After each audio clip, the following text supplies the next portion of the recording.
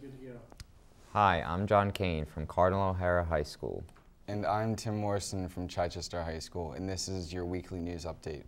After years of complaints by students that campus computers weren't available in the evenings, the Center for Teaching and Learning will now be holding late night hours in the computer lab. Students can come to the CTL to do any homework up until midnight on any night. Cabrini held its first Student Life Forum on November 17th. Students had the opportunity to attend discussions and let the board of the Students Division know their opinions.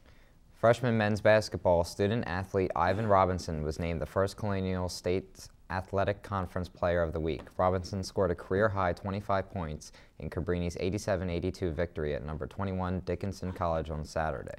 Cabrini's soccer, volleyball, and field hockey teams all competed in its fall CSAC tournaments with an amazing sports season this year. Every team was dominating, especially on the day of a CSAC game. Thanks for watching LOQation Lifestyles. Be sure to check us out on our social media platforms by simply searching LOQation News. I'm John Kane. And I'm Tim Morrison. Have a great week, Cabrini.